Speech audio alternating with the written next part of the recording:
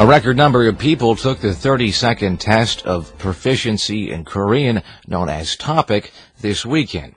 The Education Ministry and the National Institute for International Education say over 21,000 applied in Korea and nearly 46,000 abroad, for a total of 67,595 testees. This is the highest since TOPIK was introduced in 1997. The test assesses Korean proficiency of foreigners and ethnic Koreans whose mother tongue is not Korean. The 30-second test was held Saturday and Sunday at 178 locations in 47 countries.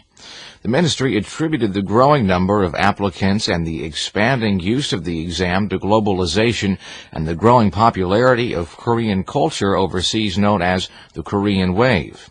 It explains that many Korean universities require a TOPIK score for foreign student admissions, and Korean firms based abroad also ask for TOPIK test results when hiring local employees. The third annual K-pop World Festival